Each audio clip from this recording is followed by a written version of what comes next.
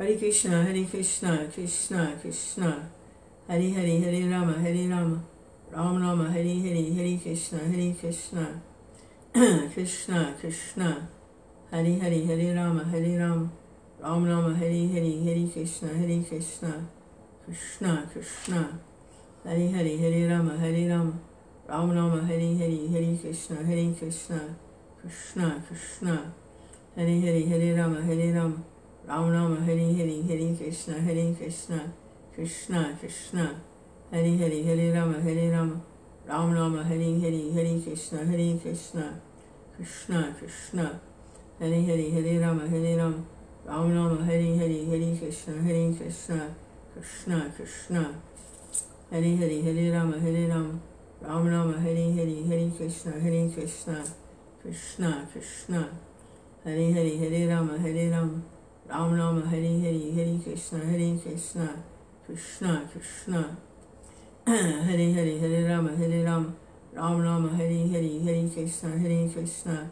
Krishna Krishna, Hare Hare, Hare Rama, Rama Rama, Hare Hare, Hare Krishna, Krishna Krishna, Hare Hare, Hare Rama, Rama Rama, Hare Hare, Hare Krishna, Krishna Krishna, Hare Hare, Hare Rama, Rama Rama, Hare Hare, Hare Krishna, Krishna Krishna, Hare Hare, Hare Rama, Rama Rama, Hare Hare, Krishna Chaitanya, Prabhu Nityananda, Shri Advaita Shiva Sari Gaur Bhaktivinoda. Takes all types. Takes all types. Hare Krishna. Shri Krishna Chaitanya, Prabhu Nityananda, Shri Advaita Shiva Sari Gaur Bhaktivinoda.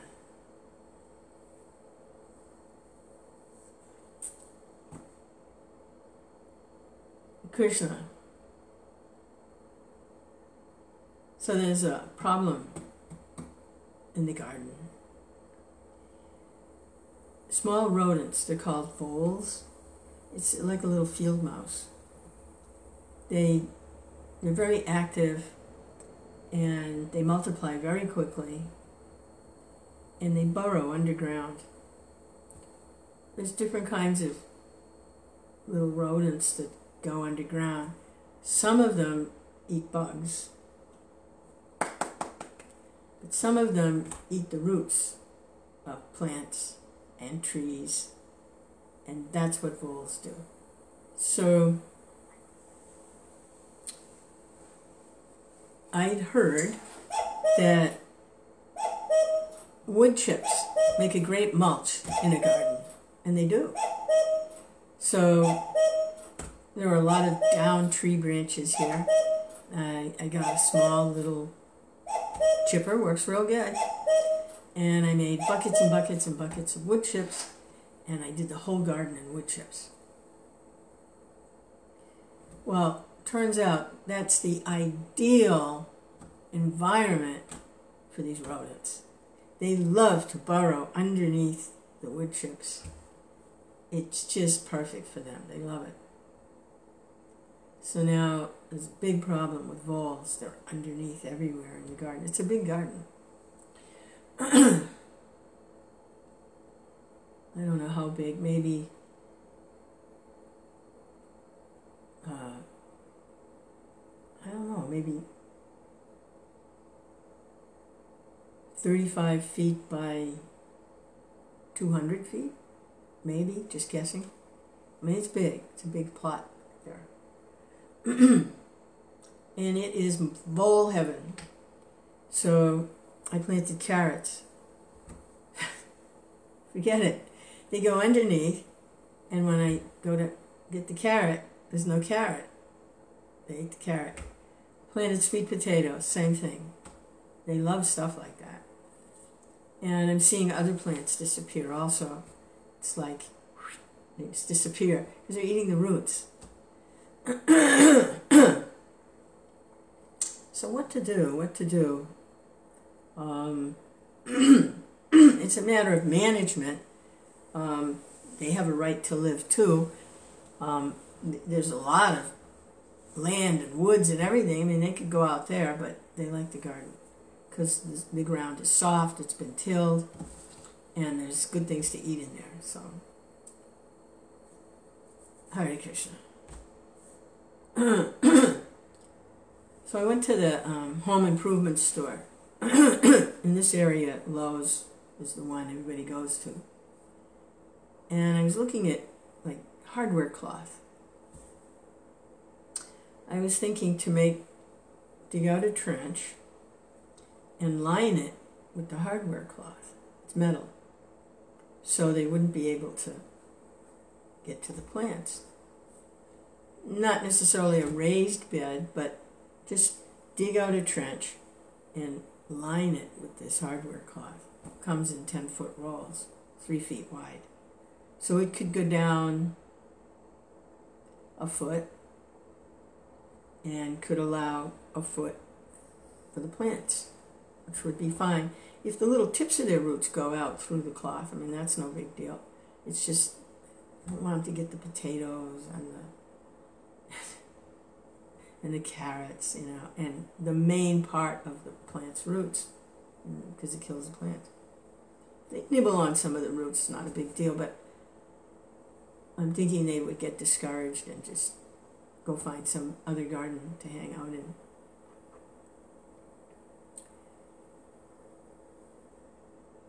So I looked, and it's very expensive. I went to Lowe's, and they've got these 10-foot rolls, just the perfect hardware cloth, just what I need, but it's very expensive. It's like $15 a roll, and I would need at least 15 or 16 rolls. I just don't want to spend the money. I'm living very frugally. What to do? So I was standing there in the section, and 3 of the workers came. And they started pulling down these, just exactly what I needed, from the very top shelf where the storage is, and putting it in a special bin, on sale, clearance, $4.95.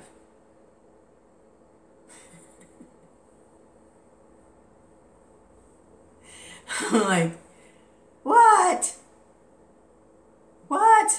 It's exactly what I need, and that's within budget. If I didn't have to spend anything, I would be happy, but that's within budget. I'm like, no, come on. Coincidence? So I took them, 16 rolls, and it was, 16 times basically 5. Yeah, it was a lot of money, but it was a lot less than $15 a roll. And it's for the garden, it pays for itself when you have nice, wholesome vegetables that haven't been factory farmed or sprayed with chemicals or herbicides or pesticides or whatever. So, yeah. Krishna. It was like that all day. It was like that all day.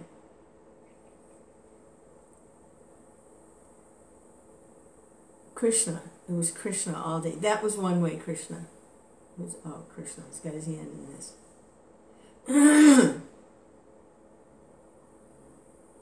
And then I had to return some PVC pipe and the little corners that go on the ends if you're going to make right angles. So to carry them, I had them on my fingers, the little corners. I was holding them that way. And when I went to the return desk, the lady behind the desk, she said, let's take the jewelry first. The little pipe corners on my fingers. And it put me in a state of remembering Krishna. Krishna's jewelry. Krishna's form. He's decorated with jewelry on his fingers. Not exactly PVC pipe corners.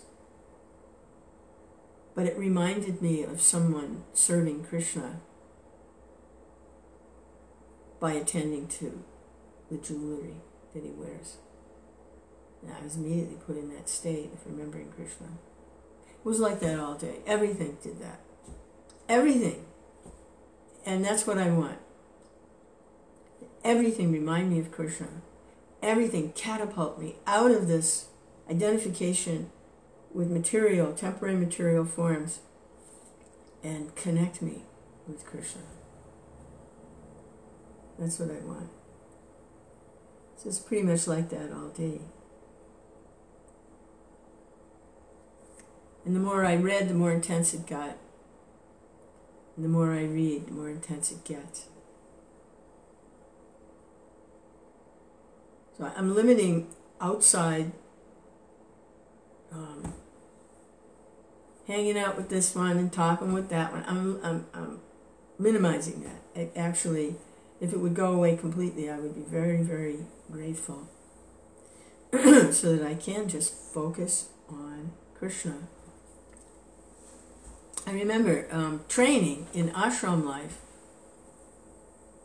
That was not part of the environment in the ashram, in the temple, was talking about this and talking. It wasn't part of it. It was conspicuous by its absence. Everything was for serving Krishna. Everything.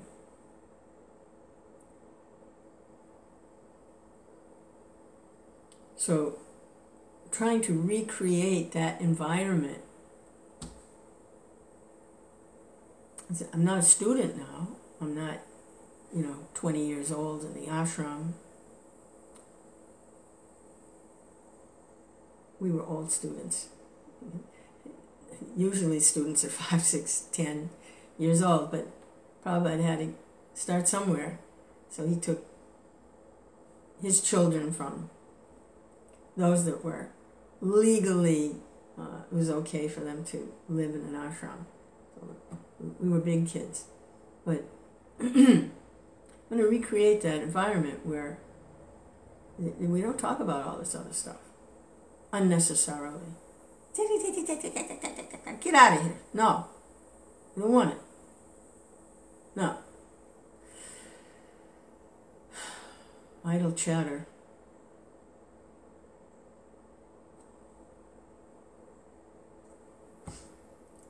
So there's one verse that keeps sticking in my mind from Gita is, work for Vishnu has to be performed. Actually, that 12th chapter of Gita is simply wonderful. The chapter on devotional service. Simply wonderful.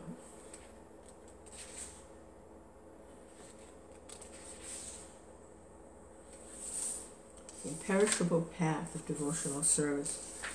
It's just wonderful. Krishna's very clear in the beginning. He says, this is the highest, most perfect, highest practice. He whose mind is fixed on my personal form, always engaged in worshiping me with great and transcendental faith, is considered by me to be most perfect.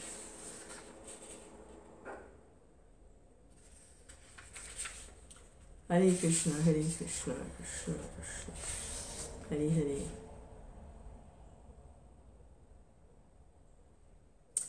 For one who worships me, giving up all his activities unto me, and being devoted to me without deviation, engaged in devotional service, always meditating upon me, who has fixed his mind upon me, O son of Pritha, for him I am the swift deliverer of the ocean of birth and death. Just fix your mind upon me, the Supreme Personality of Godhead. Engage all your intelligence in me. Thus you will live in me always, without a doubt. That's it.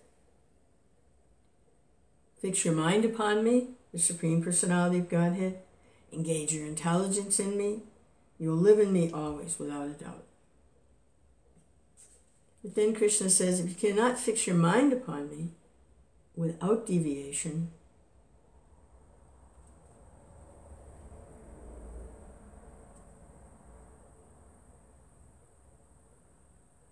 then follow regulative principles of Bhakti Yoga. In this way, you will develop a desire to attain me.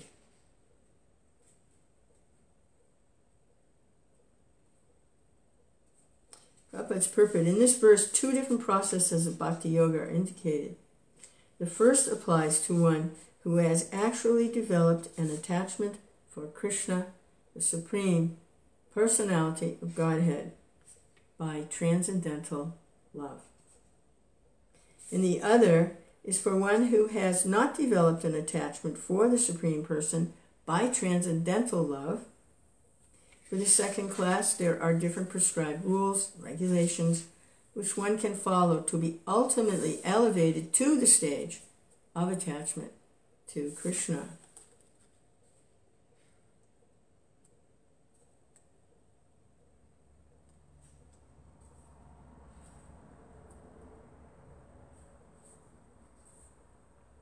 Hare Krishna, Krishna, Krishna, Hare Hare, Hare Rama, Hare Rama, Rama Rama, Hare Hare, Hare Krishna, Hare Krishna, Krishna.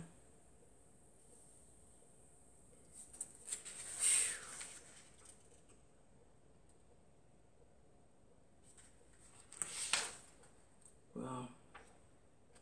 It's a prescription, giving the prescription.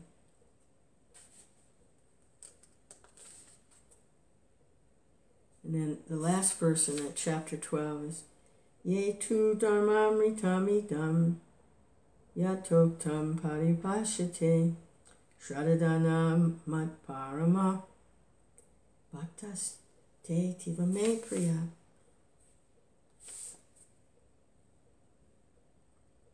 He who follows this imperishable path of devotional service and who completely engages himself with faith, making me the supreme goal, is very, very dear to me. Imperishable path of devotional service, completely engages himself with faith, making me the supreme goal.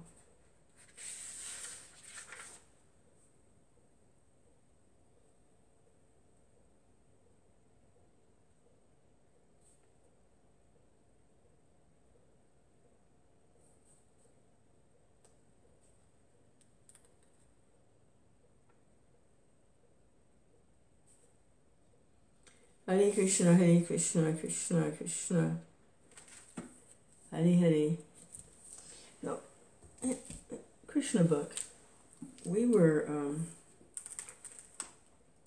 it's the 10th canto, summary study of the Srimad Bhagavatam by His Divine Grace, A.C. Vidūratha, Swami Prabhupada, founder Acharya of the International Society for Krishna Consciousness.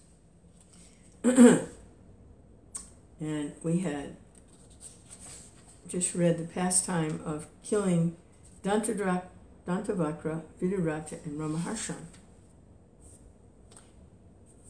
Romaharṣaṇa was killed by Balaram.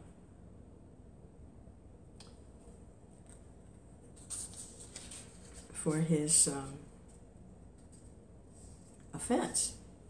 He offended Balaram by presenting himself or taking the post of representing Srila Vyasadeva in the Assembly of Sages at Romaharṣaṇa. He had been elected to the position, but he wasn't qualified. So much for elections. So he was removed unceremoniously by Balaram by touching him with a piece of straw, the kind of straw they use for making mats that yogis sit on to meditate. Kusha straw, kusha grass. Killed him with a blade of grass. And then his son, Ugashravya Sutta, was reinstated on the Vyasasana to represent the father. The Brahmins were all upset. This is like killing a Brahmin. You're setting such a terrible example, because they're all Brahmins, right? They said, I guess they started to become a little fearful that it made them kind of vulnerable to being killed, because Balaram, the Supreme Personality of God, had killed the Brahmin. So it's okay. But so Balaram took some penance, and to set a good example, he was acting as a Kshatriya, and he left it open to the assembly what penance he should perform for this transgression. And they asked him to please kill a demon named Balvala, whose favorite hobby was to come to where the sages were meeting and dump vile substances on the sacrificial arena, like stool, urine, blood, pus, who knows what else. So there's Balvala. We're going to hear about what happens to him.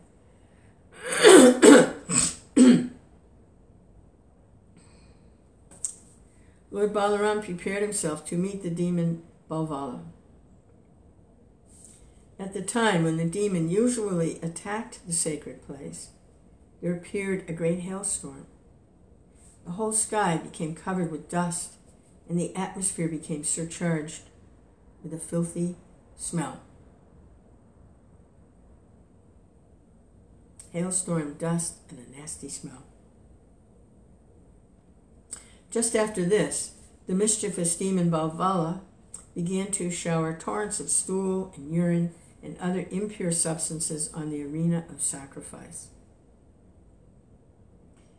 After this onslaught, the demon himself appeared with a great trident in his hand.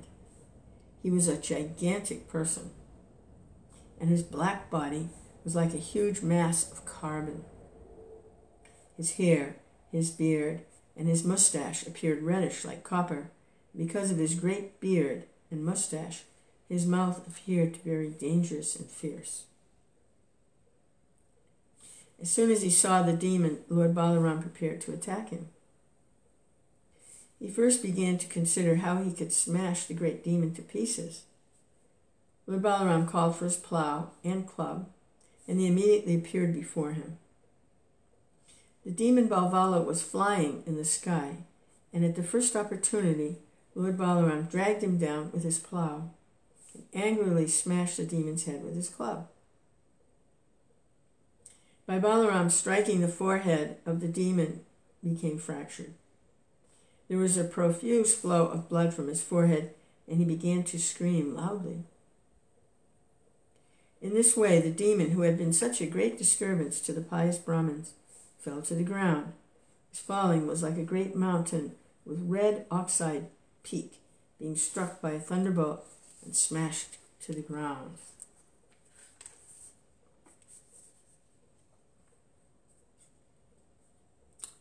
The inhabitants of Romaharṣaṇa, learned sages and brahmanas, became most pleased by seeing this, and they offered their respectful obeisances to Lord Balaram.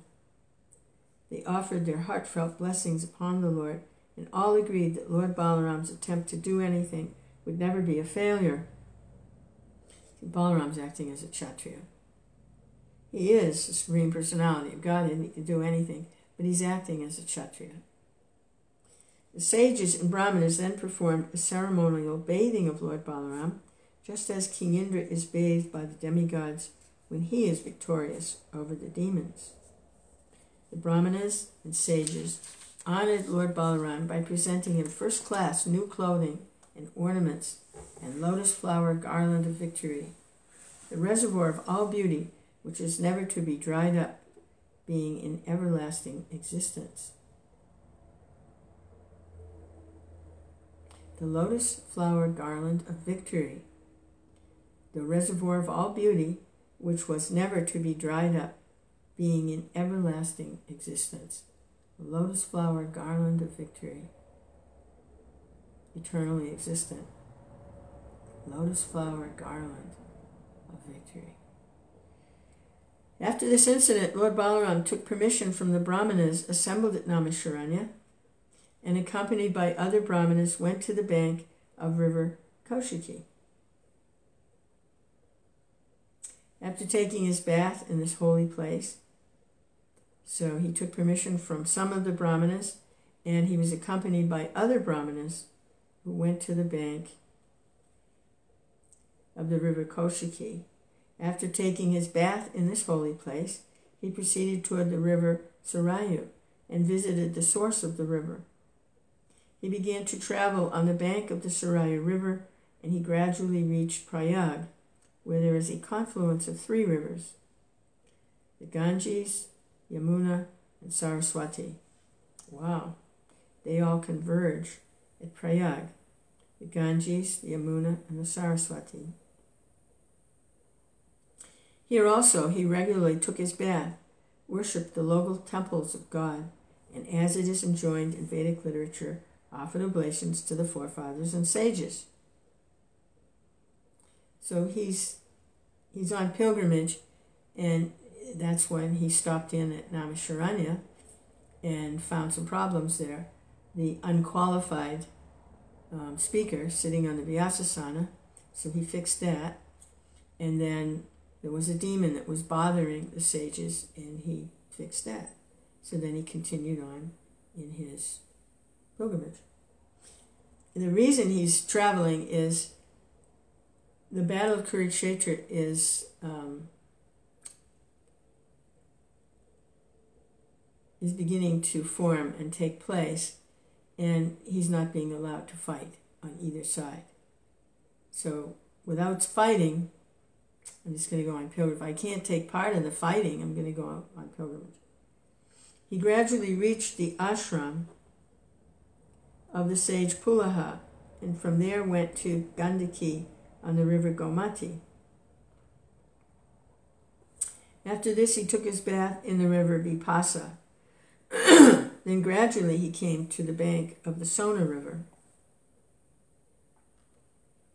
The Sona River is still running as one of the big rivers in the Bihar province. He took his bath there and performed Vedic ritualistic ceremonies. He continued his travels and gradually came to the pilgrimage site of Gaya, where there is a celebrated Vishnu temple. Now, isn't Gaya where Sri Chaitanya Mahaprabhu also went on pilgrimage, and where he met Ishwar Puri at Gaya? Isn't that the same Gaya?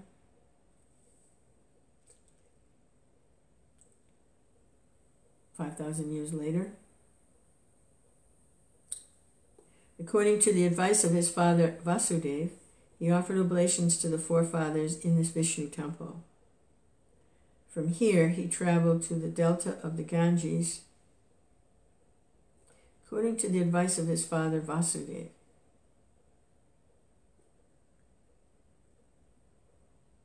How did he consult with Vasudeva? Maybe Vasudeva told him about this temple, if you ever go there.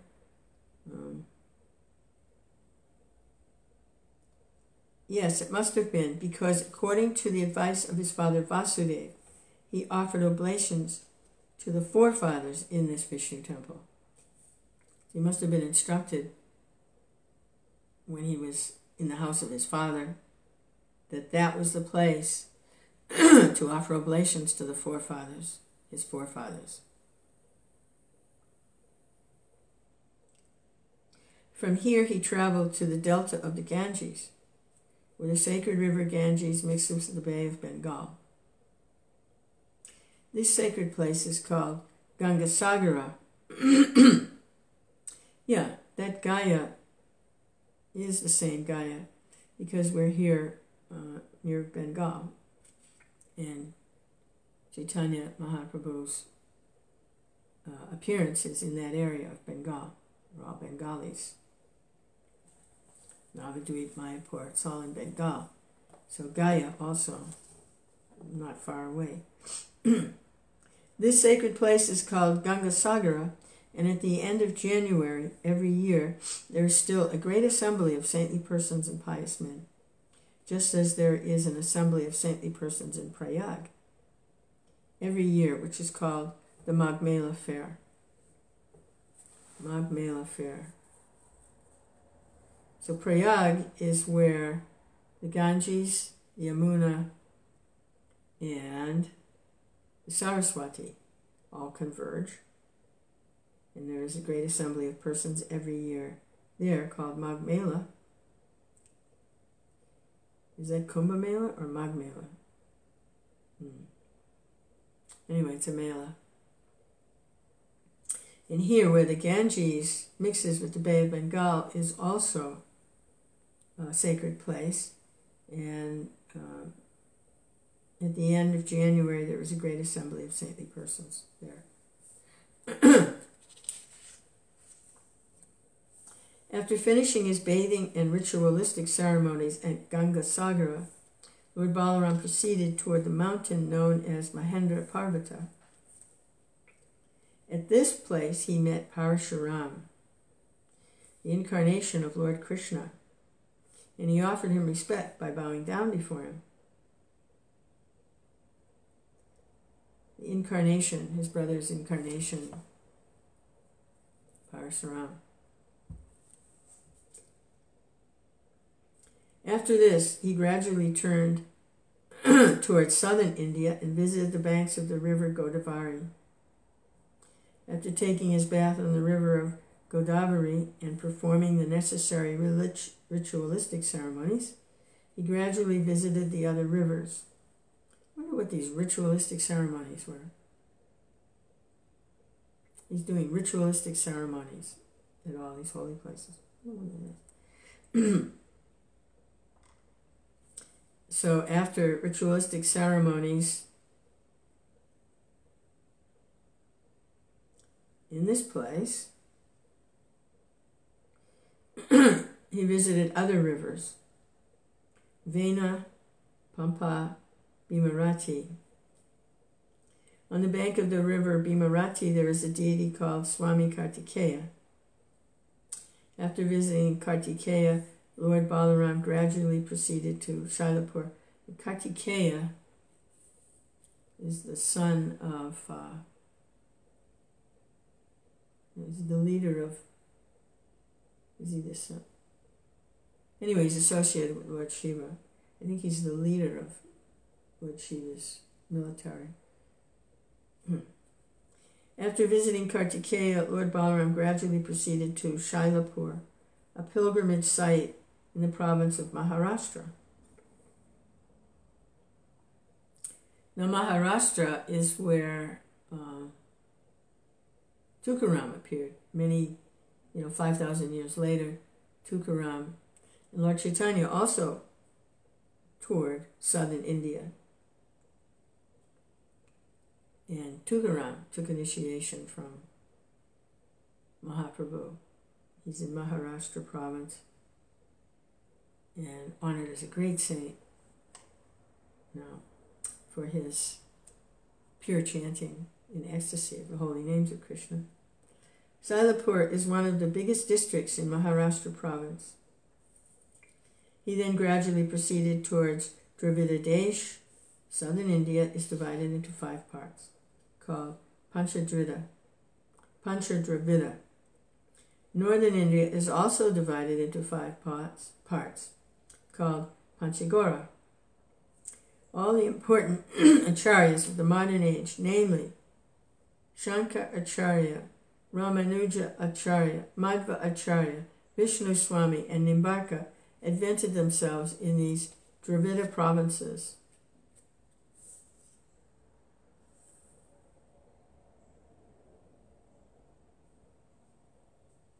That's the southern divisions. Lord Chaitanya appeared in Bengal, which is part of the 5 Gauradesh provinces.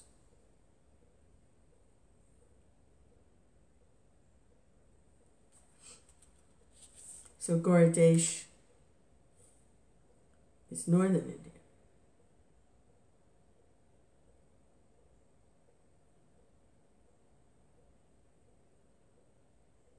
The most important place of pilgrimage in southern India, or Dravida, is Venkatachala Dantavakra, commonly known as Balaji. After visiting this place, Lord Balaram proceeded toward Vishnu Kanchi, and from there he proceeded on the bank of the Kaveri. He took his bath in the river Kaveri, then he gradually reached Rangashetra. What is India? Let's take a look. Map of India. Boy, India.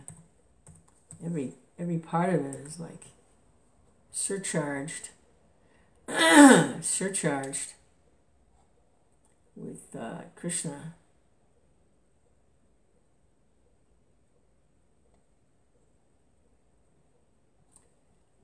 Where's the equator in relationship to India?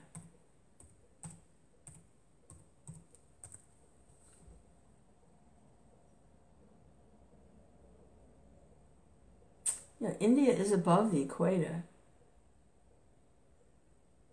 India is above the equator. Huh?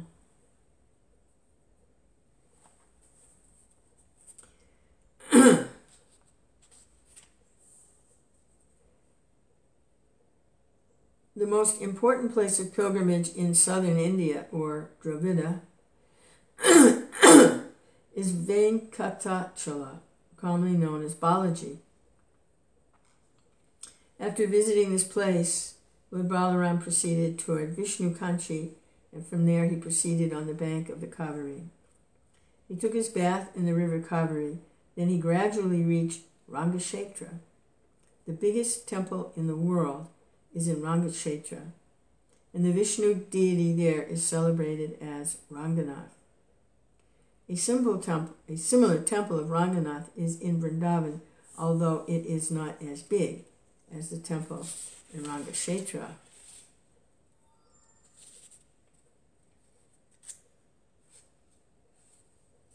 Right, this is really nice taking this tour. It's going on pilgrimage with Balaram. Krishna. Sometimes devotees do that. If they have the means and the ability, they'll go and visit as many of these different sacred places as they can, and go on pilgrimage. Hare Krishna, Krishna Krishna, Hare Hare, Hare Rama, Rama Rama, Hare Hare, Hare Krishna, Krishna Krishna, Hare Hare, Hare Rama, Rama Rama, Hare Hare.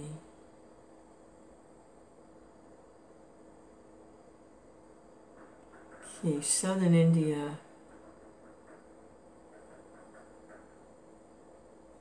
Looks like nobody. Oh, all the rivers are here. Godavari. Looking at a map here. Huh. Ganges is in the north.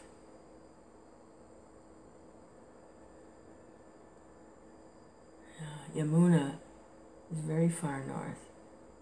Yamuna. Yeah. Krishna.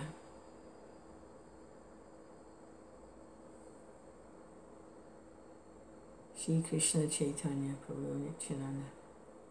Shri Advaita Gadadhar. Shiva Sari Gaur Bhaktivinoda. Hare Krishna.